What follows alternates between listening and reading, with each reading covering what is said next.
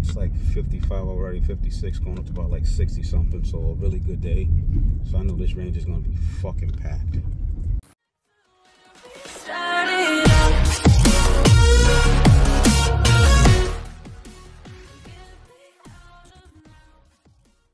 Hey, how's it going, everybody? It's your boy, Big Ball Vlogs, Big Ball Shooting, Big Ball Entertainment, and we're at the range today because I got a new toy. And you may have seen my reel that I posted a couple days ago. And if you didn't see that, you may have seen my video that I posted maybe a couple months ago about this shotgun right here, which I dubbed the KS7 Killer. This is the Turkish Hatsan Escort Bulltac pump action shotgun. In plenty of my other videos, I told you I'm not a shotgun guy. But, you know, if you need a weapon for home defense, I think this is probably the most effective weapon that you can buy. Doesn't take much to learn how to use it. You don't have to practice it, but pretty much, you know, not like in the movies where you point it down range and it just blows everything up. You know, you point in the right direction with the right load and it's going to hit the target. The reason that I kind of like the bull pup configuration is because I like everything short for one, but especially the home defense situation, you know, you really don't have enough room, depending on your living quarters, to wield a 22-inch barrel shotgun around corners. So for me, shorter the better for home defense. Previous video to that, maybe I got to bring that back out to the range to let you guys see it. Did some modifications to it, but previous to owning these two shotguns, I had bought a Charles Daly Honcho 12 gauge bird head style, like the shockwave style shotgun. All right, didn't like it that much because you can't, you know, this is really unergonomic. I took it to the range. They're like, you can't shoot that here. It's too destructive. It doesn't have a stock on it, so on and so forth. So I kind of went into the safe for a while, then I modified it. So now it's ready to shoot. So I'm gonna probably bring that out. But then I came across this, and this was again what I call the KS7 Killer, because it essentially is, you know, like KS7-ish, right? And if you don't know KS7, I'm referring to the Keltec KS7. It is pretty much, you know, same form factor, same kind of carry handle, little nuanced differences that make it not a KS7 or direct clone. But when it came down to it, the reason I said this over the KS7 is because, one, I am biased. I absolutely hate Keltec. Even though I like that KFG and I like that KS7, I refuse to buy one of their weapons, because when I handle the KS7 in the store, you just got to go out and play with one, and you always get Keltec's great butt. I'm like, I don't want the butt. I want Keltec to be great. But when you handle like a KSG or KS7 and you mess around with it, you know, the slide feels like kind of gritty. The KSG's got that little short action on it. And then when it came down to the trigger, by the way, this gun is empty, it's clear. When it came down to the trigger, it felt like I was pulling a trigger on a Nerf gun, like something that had a bunch of toy springs in it. It just made a weird noise. I'm like, I don't want this. Put it back on the shelf. And at the time, it was about $400. So this came out, and this gun, when I bought it, at the time that I bought it, was about $199. You know, pay the FFL fee, pay the shipping, probably about $225 to the door. And I absolutely love it. Absolutely smooth. If you've ever run like a Mossberg 500, this gun is absolutely smooth. It came with a lot of cool features that I pointed out in the last video that, you know, I'm not going to get too deep into it because they're pretty much the same features on the other one. But the thing that it came with, like, it came with the pre-built-in Picatinny rails, KS7. You got to buy these. It came with rear sights on it that are like AR-15 style sights, so you have adjustment for both elevation and windage. It also came with a threaded barrel, so this one came with a muzzle brake, and it also came with a thread protector.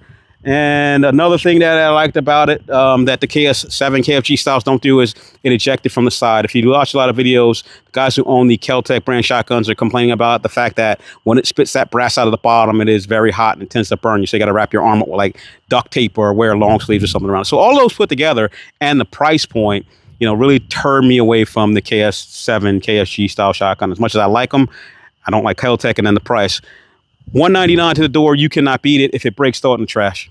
If it breaks, throw it in the trash. I'm pretty sure, because looking at the manual, we're getting down in a second, Hatsan's probably gonna, you know, really, you know, hold up their own on a warranty. A lot of guys did a lot of videos on the pump action version of this. Everybody absolutely loves it. But $199 if it breaks, throw it in the trash. Right? Go buy another one. I mean, I don't know. I mean, you got to be burning them down to break it. Most home defense guns, you're gonna come out and play with it, train with it a little bit, and then put it in the closet. But at that price point, you know, with the fiber optic sight and everything, I'm like, man, how can you go wrong for a home gun? If you don't have one, go buy one, right? But, you know, again, I'm not the shotgun guy, but I've never owned a semi-automatic shotgun. until now. So let's get into the meat and potatoes of this video. This weekend, just showed up actually yesterday. It's a little bit heavier, by the way. Just realized this is a little bit heavier. This showed up. I saw this in a video when I did the research on the Hatsan pump action, and I came across this. This is the Hatsan Bulltac Semi-Auto. Semi-Auto, guys. And it rock. I mean, I'm about to, you know, in a minute, I'm going to put some rounds to it. But for me, this is the one that I wanted. This is the semi-automatic bull pump shotgun. Doesn't have no crazy ass like 50-round magazine sticking on the bottom of it. It doesn't have anything that's, you know, like awkward, like a AK-47 style. I mean, it does have an ambidextrous charge. We'll get into that in a second. But this is the gun that I wanted. I wish this would have came out first before I bought that one. But this one came up. I found it online. And it's actually, in my opinion, prettier than the one that they originally I thought they were going to release. But found this online for $225. Paid the $25 what is it, $25 FFL fee and maybe about another 20 bucks in shipping. So, you know, a little bit under 250, around 250 and change, shipped to the door. And right now I'm in love. And we're out here today to take a walkthrough of it, take a walkthrough of the gun, show you what it looks like. I didn't see any videos before I bought this. I wanted to see whether or not you guys have shot it, but we're going to run some rounds through it. I got a different variety of different varieties of shotgun shells here. But what I want to do is I want to take a quick walkthrough of the gun. And then we're going to put some rolls in it, and then we're going to, you know, run it. I got about 25, let's see, 25. I probably got about 40 rounds here that we can run through. Maybe not all on video, but we're going to see if this gun runs at all.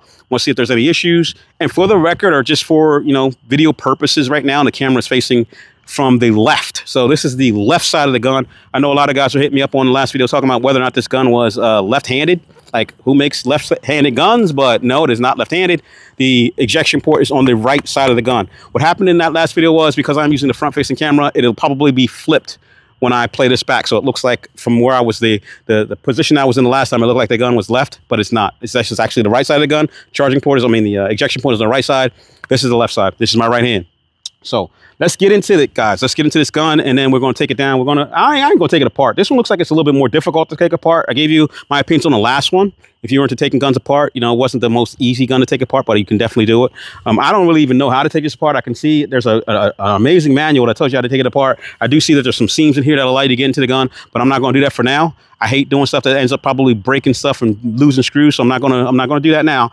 I'm gonna run the gun as is and see how it runs. But I wanted to walk through it real quick and show you what you get for that $225. So up close, I'll try to get as close as possible. Here's the gun. Here's the configuration. What I just noticed is that holding this gun and this gun does definitely feel heavier. It's a lot more meat to this one than this one. But there are also slight differences in the gun that you might want to know about before you go out and buy it. One, it still has the Picatinny rail on top for your optic. It still has the fiber optic sight. It still has the 2 PIC rails on the side for your light or your laser. But it also has on the bottom here another Picatinny rail for your low mounted accessory, maybe a forward grip on this one, because this is a bullpup shotgun. It does have like a 18.5-inch barrel. It's still full length barrel, but the action is pushed back to the back, so make this overall length shorter. This is actually shorter than my bird grip with a pistol brace on it. Actually, it's about 4 to 5 inches shorter than my other shotgun, the Charles Daly. So very tight, very small package. There are some other things that I want to show you. Still has the crossbody safety on this. So if you want to lock it into safe, you're going to hit this button that goes through the body. On the one side it is red. So, you know, I always, the analogy that I use, if you see red, target's dead, or if you see red, something, you know, make it up to make you aware that the gun is on or off safe.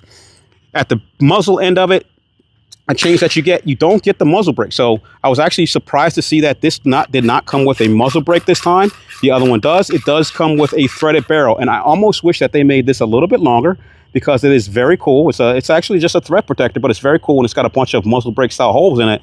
But once you screw that all the way on, as you can see here, there is a little bit of barrel that extends out and covers up those holes. So if they would have either made this a little bit shorter, which they probably couldn't because they would make it a short barrel shotgun, this would probably be a very, very cool muzzle brake.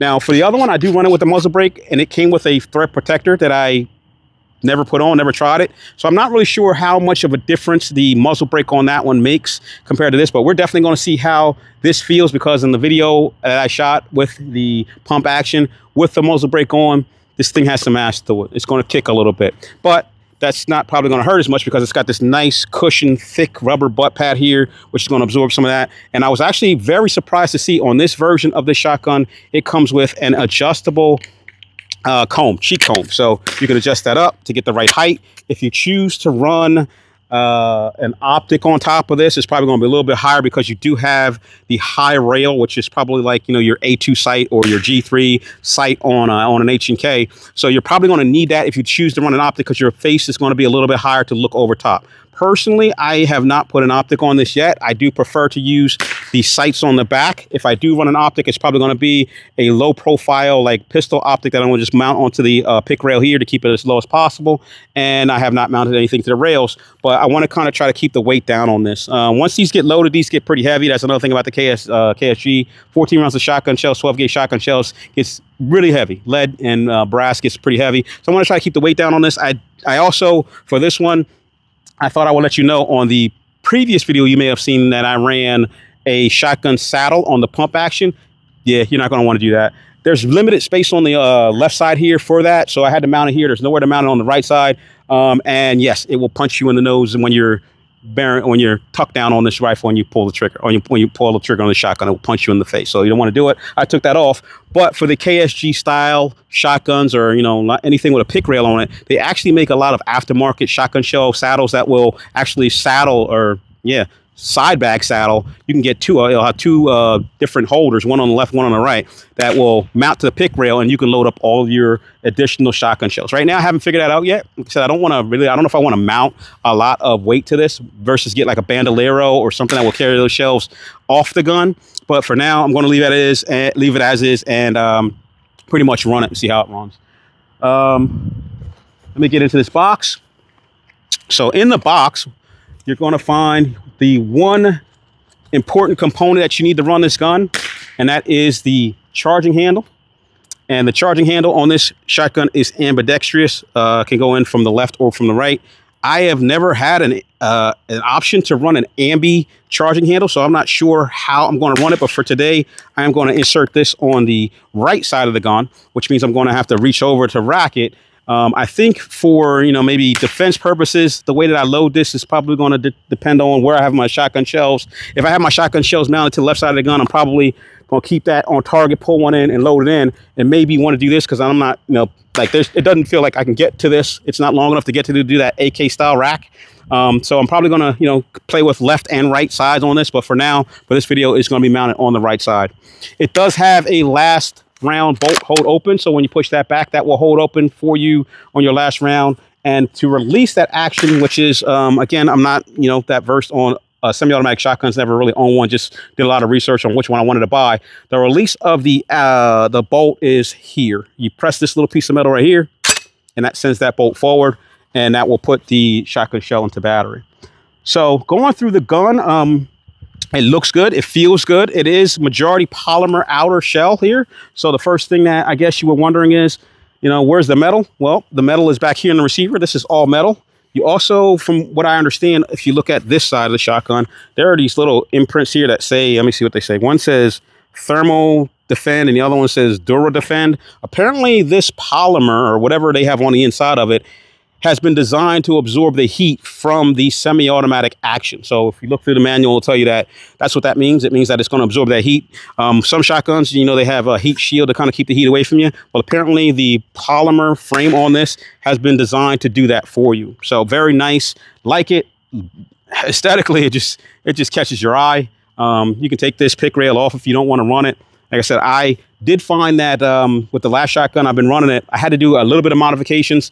That peep sight on this, I don't know if you can see it, but that peep sight is very tiny, and that's like too tiny. In fact, when I was looking through it, I could barely make out the target because the hole was too small. So what I did was I took a drill bit and I just reamed that out, made it like twice the size. Now I can look through that peep sight and get a good sight picture and see the large, in comparison to the rear hole, the large fiber optic on the front, and still see the target on the other side. It also has the, how do we call it? Not a peep sight, but it also has the notched style flip up sight like that. Usually an AR-15 has, you know, a small peep sight hole and a large peep sight hole. Well, this one has a notched style sight and a peep sight. So looking at the notch, if you know, were running the peep sight, I would say there's no difference. Pick one and run it together because the notch is about the same size, but I think you can see above the above the fiber optics, sort of giving you a picture, a sight picture down there. Whereas the peep sight, it was so small you couldn't even, like for me, I think this target is probably about 20, maybe 20 yards away. The patterning target down there is 20 yards away. I couldn't make it outside to make that bigger. And I do prefer the peep sight over the notch sight. Easier to pick up, easier to get in it. And for me, with my vision, I just can see everything. Whereas with my vision, since that notch is so tiny, it kind of looks a little blurry. I can see the fiber optic, but everything looks a little bit blurry. I know some people say have pictures, have target focus over sight focus, but I'm usually the opposite. I need to see where my sights are to get accurate hits. I got to kind of see where those are. What else is going on with this? Also in the box, what you're going to get, which Hatsan provides, and I don't know if I showed you that in my previous video, you're going to get a very nice quick disconnect sling. This is actually an awesome sling. I got 2 of them now, so I'm going to definitely be running these, and it will attach to your the buttstock end of the shotgun through one of the 2 quick sling mounts there. So with that said, man, that's pretty much the rundown of the gun. Don't know if I mentioned it in the previous video. It also has the AR-15 style. This is a soft rubber grip, AR-15 style grip. So if you want to change that out with your AR-15 style textured or ergonomic grips, you could do that. And that is pretty much it. It is a nice, well built. I mean, like I said, compared to a KS7, KSG style shotgun, I don't have the complaints that I have about it. Like I said, you just pick up a KSG or a Kel-Tec shotgun and do this. It sounds like it's rattling. It sounds like there's something loose in there. Like there's something rattling back in here, but it's probably just the spring or something in the back. But it's just that, you know, KSGs to me and KS7 just feel like crap. You know, I'm biased, but yeah, it feels like crap. This gun feels good. It feels nice, heavy. I mean, like solid, stout. There's no loose. There's no wiggle. There's no flex to it. There's no flex. Well, maybe a little bit of flex in the foregrip there, but there's nothing that feels like crap, even though it only came in at $250-ish. So sub $300 gun. Very nice. I like it. Like I said, I'm going to be running this thing and see what we can get through it. But before that, I know a lot of you guys, and I didn't do it on the last one, a lot of you guys probably want to know about the trigger. That's one thing I know with pistols. A lot of guys are talking about triggers. I know now that I'm shooting long range, a lot of guys talk about triggers. As I've said in many of my other videos, I'm not a trigger snob. So I'm not like, you know, I've shot triggers that felt like staple guns. I've shot triggers that felt like they were so light you can breathe on them. I just got to know how it's going to go off or how I got to control it. But as far as the trigger go, I think these are pretty nice triggers. So one thing I want to do is I want to give you a measurement on the last trigger because we didn't do that. So again, back to the pump action version. This is a pretty sweet trigger, by the way. Like I said, feel of it. It doesn't have a wall. It's got a pretty long take up like that. So it's going to take a little bit of time. It feels mushy like a Glock trigger. And then you don't feel a wall and it just goes off. Like it is literally just that easy. I don't know if you heard that, but like you just squeeze on it. It's got a nice tactile thud to it. So very nice feeling trigger. It's just there's no wall there. Like I think my Charles Daly has a wall. So you can feel it, like hit that wall and then you pull it. But now with this one. But what I wanted to do, because some of you guys may want to know, is I wanted to do, because I never really do this. I only started doing this since I started shooting long range. I want to do a trigger pull test to see what the actual trigger pulls at. So let's get that taken care of real quick. We're going to do this. We're going to use a Wheeler dead pull trigger test here. We're going to get that on there and I'm going to pull it. See if I can do this. We're going to see how that breaks. That broke at 3.5 pounds. Let's do it one more time. See what it does. A nice 3.5 pound trigger on that. I mean, like I said, it's very nice. We're going to do that again.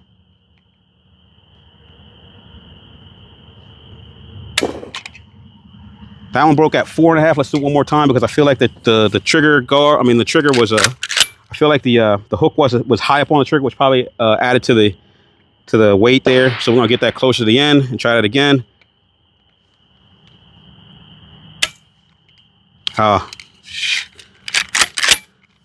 Move the handle. All right. Now one more time. Here we go. It's really light. There you go. So yep, 3.5. So 3.5 trigger, 3.5 pound trigger on it. Very light, in my opinion. My precision rifles are about 2.5, 3. Very light trigger, very smooth trigger at that too. You don't feel any crunchiness. You don't feel any grittiness. You don't feel anything bad about it. Let's take a quick look at the semi-automatic version.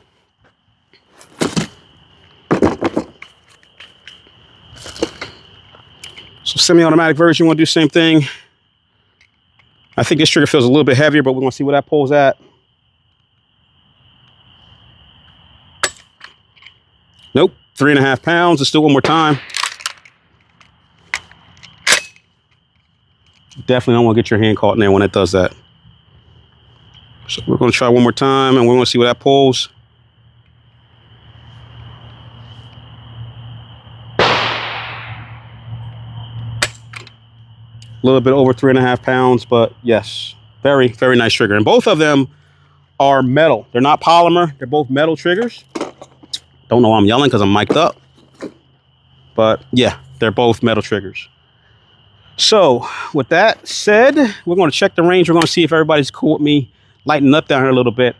I am at a private range, and the owner of this range has allowed me to probably pull the trigger twice. I might be able to get a 5-round dump on it just to kind of see if it runs them all through, but I don't want to risk getting kicked out of here. So for the most part, we might load the magazine up, and we will put as many down range as we can. One thing I didn't check on this, I don't even know. I'm going to be honest with you, I don't even know how many rounds it holds. I do know that the pump action holds, I think, 6. Because it is imported, I think I might have mentioned in the last video, because it is imported from out of the country, that is the advantage that the KS7 has over the Hatsan. Because the KS7 is US made, it's a 7-round shotgun. Because this is imported, there's a limit on, or a restriction on how many rounds the shotgun can hold. So it came with a limiter plug in it, and it also has a crimp around it that prevents you from putting the full amount of ammo in the shotgun. I've heard that there are ways to get around that with some of the shotguns that have a thread-on magazine, like the Benelli style.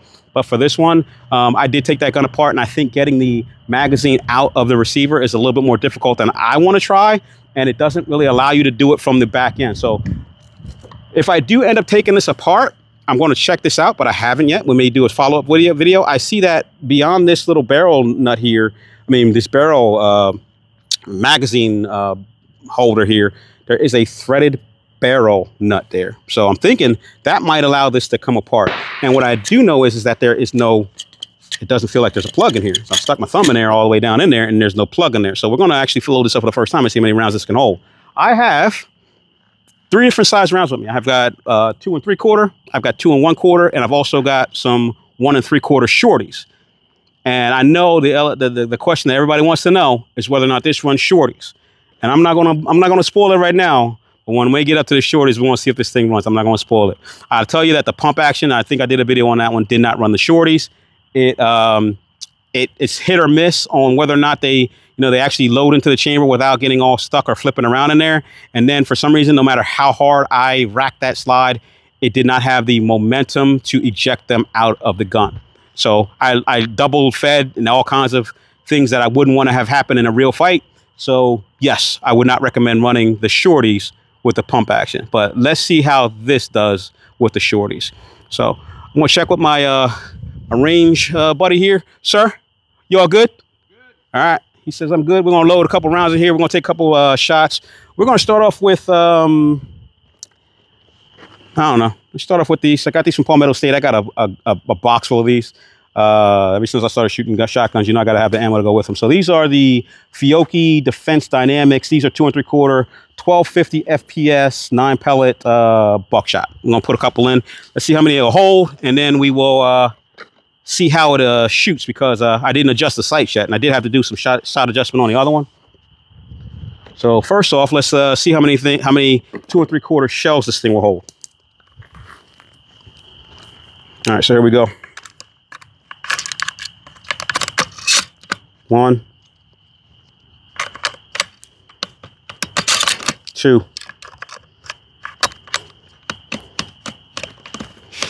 Come on. I didn't get a win. That's going to bite you. I'll just let you know right now. I hate this type of follower because that bites you when you try to get the shell in there. So that was 2.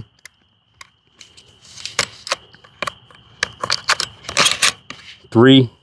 Let's get that up a little bit higher. 4, 5,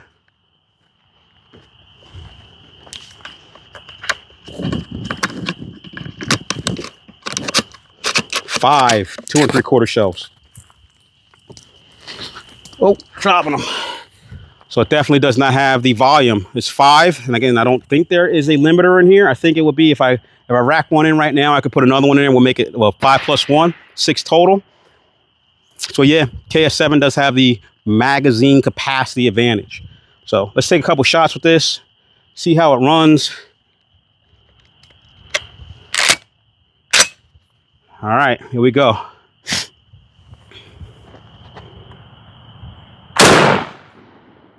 Nice, first one. Okay, first one, stovepipe. Did not eject it.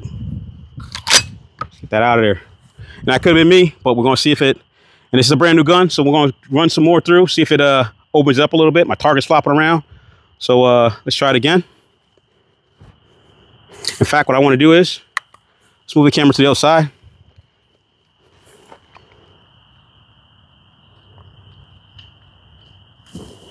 All right, here we go.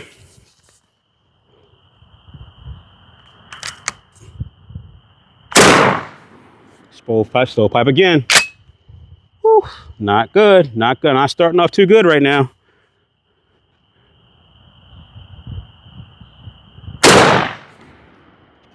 Three for five. Not too good right now.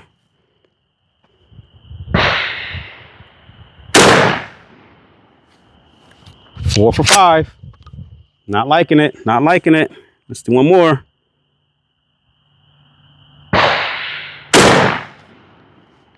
And that one came out. 4 for 5. Again, those are the first 5 rounds. So let's get 5 more in there and see what it does.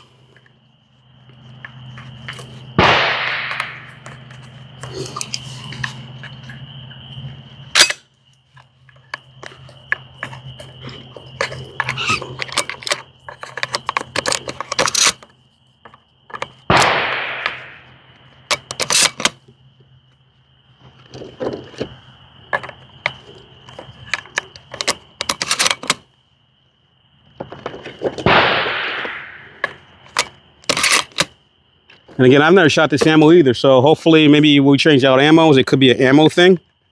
Not sure how this ammo runs. Never ran it before. Like I said, just got a bunch of it. Might even run it through the pump. I don't think I've ever run it through the pump either, so we'll run it through the pump and see how that goes. I think I just got 5 in there. Let's try one more. So 4 for 5. We didn't have too much luck. The gun is all oiled up and ready to run, so. Yep. Okay. Let's try it again, see what we got. First one goes in easy. Here we go. Now, I don't know if there's, you know what I should have read? I don't think there's an adjustable gas system here. Maybe there is. Maybe I'll go through the manual and see if there's a gas system adjustment here. But I don't think it said anything about having an adjustable gas system. So let's just run it and see what it does. That one worked. There you go. There you go. Short cycle did not pop it. It's getting better. Okay. So now we had one. Oh, there was another one in there. So we had 1 failure versus the 3 on the first one. Let's get this one fired off. Ejected. Good. All right, so it seems to be getting better. Maybe there's a break-in period that we need to go through with this. Let's get 5 more in there, see how they run.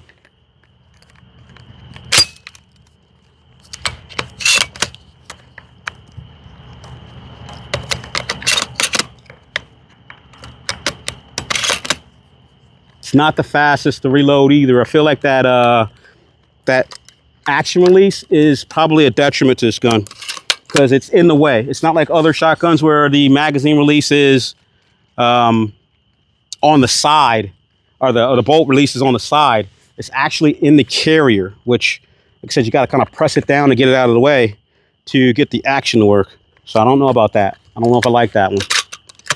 Design-wise, that might not be a great design.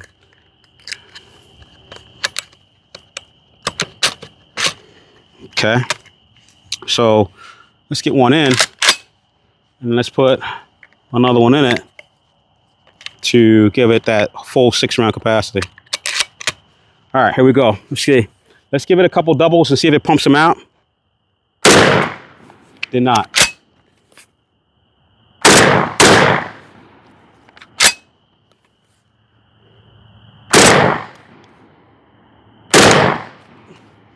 You guys are seeing this real time, baby. It is not spitting out this ammo. I think that was the last one. That was not the last one. Wow. I think that was the last one. Yeah. So yeah, you're seeing it in real time, man. It is not feeding that reliably. It is definitely oiled up. I don't know if you can see that, but inside there, you can see the piston in there sliding back and forth, and that is fully oiled. So, don't know. Let's try some different ammo. Let's try some, I swear I bought some Herders, 2 3/4. I do. That's brass though. I mean, that's a slug. Sorry, I'm off camera. So I got some Herders 2 3/4 1 ounce rifled slugs. Let's try these and see what it does. Gun's shooting great though. Target's getting tore up down there at 20. I'll give you a look at it in a minute. So these are Herders 2 3/4 1400 feet per second 1 ounce rifled slugs. Let's see how these cycle. No. Here we go. Woo! Likes those. Really likes those. So maybe what I'm experiencing is the home defense ammunition's fault and not this shotgun. It probably just doesn't like that particular round. So what we're going to do is, just because I haven't, let's run a couple through the pump and see what they do. The loading on the pump is so much easier because it doesn't have that little follow on the bottom. Look how much faster I can load the pump. All right, so the Fiocchi Defense Dynamics pump action. Let's see what we got.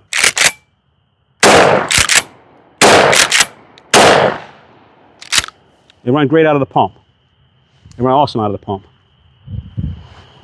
All right. What we have up next, out of the semi-auto, I'm going to run. I usually don't like running these because they allow you to get one more round in it. These are the Herders 2 1/4 self-defense loads. These are running at 1250, and this is 6 pellet double-aught buck. I don't like one of these, so we're going to run maybe like 4 or 5 of these because I don't like, for some reason they're just so hard to find. It's so hard to find the shorter shotgun ammo.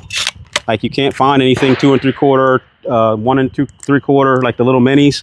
They used to be all over the shelves, and I guess maybe guys found that there was no significant difference in that one round in the cost, and they stopped making them. So we're going to run 5 of these or 4 of these. Maybe 5. See if they run through. I think 5 is a good representation of whether or not they actually cycle or not. A little bit shorter. All right, here we go. Target's flopping around down there because of the wind. Forget it. Let's run it. Safety's on.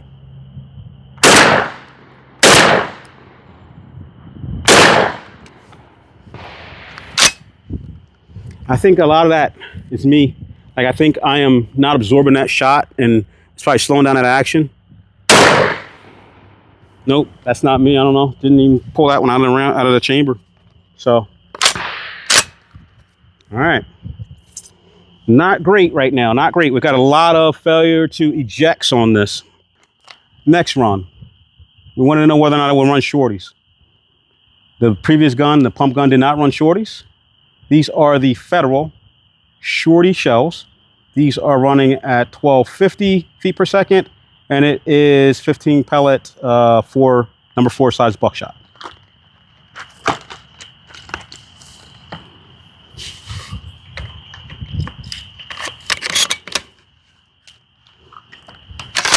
Just gonna put one in because I already know the results here, but I want you to see it for yourself. All right, so here we go. This is one round. Here we go.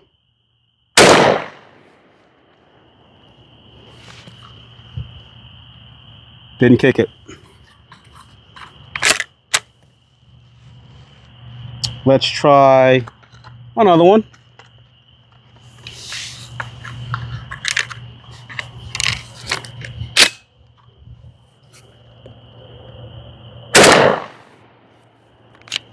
Like, I swear I feel the action running, but it doesn't kick it out. This gun doesn't like it. It only likes powerful stuff. It ran the slugs, but it won't run anything. I mean, it's not that it won't run, but it's having trouble running anything else. It's having trouble running the 2 3/4, 1250 velocity. It's having trouble running the 1250 velocity, also 2 3/4. So definitely got to go through and see if there's an adjustment for the gas block here. That would allow me to get better running on this, because I think it's a gas issue. And being that this is a first time run, and I did scan through the manual before I burn these last 5 rounds, I'm gonna check that out and see if there's a way to adjust it. So, by the way, they have a beautiful, beautiful manual for this thing. This is like a little picture brochure. It's absolutely beautiful. But scanning through it, I don't see anything on how or if you can adjust the gas system on it. When you get to the point where it just explains how to disassemble it, that's just to tell you how to clean the gun. It doesn't actually have anything that says you can adjust the gas system on it to work with different types of rounds. So I'm going to leave that one up to Hatsan to tell us, you know, how we can get more reliability out of this gun. So with that said, we got 5 more rounds, 5 rounds left, and I'm probably at like 40 minutes on this video. So I hope you like long videos. We got 5 more rounds of the 2 3/4 Fiocchi. Maybe 6 more rounds.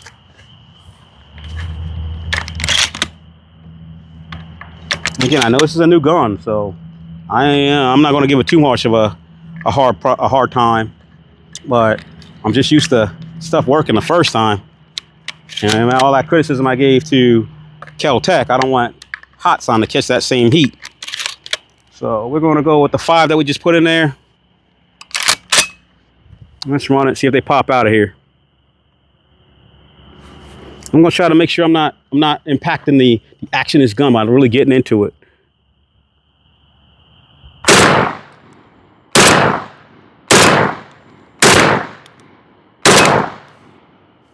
Maybe it was me. That was 5. Maybe it was me. I mean, I don't know, man. Let's try one more. I mean, it ain't yeeting them though. It ain't yeeting them like spitting them across. They're just falling right out. So it ain't kicking them hard. So maybe I was limp shouldering the gun and slowing down that action.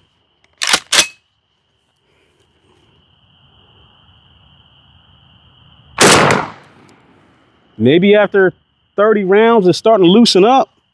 I don't know. I'm just gonna let you see what I'm doing, so I don't defend it. Let's try another one of these. This is the shorter one. This is the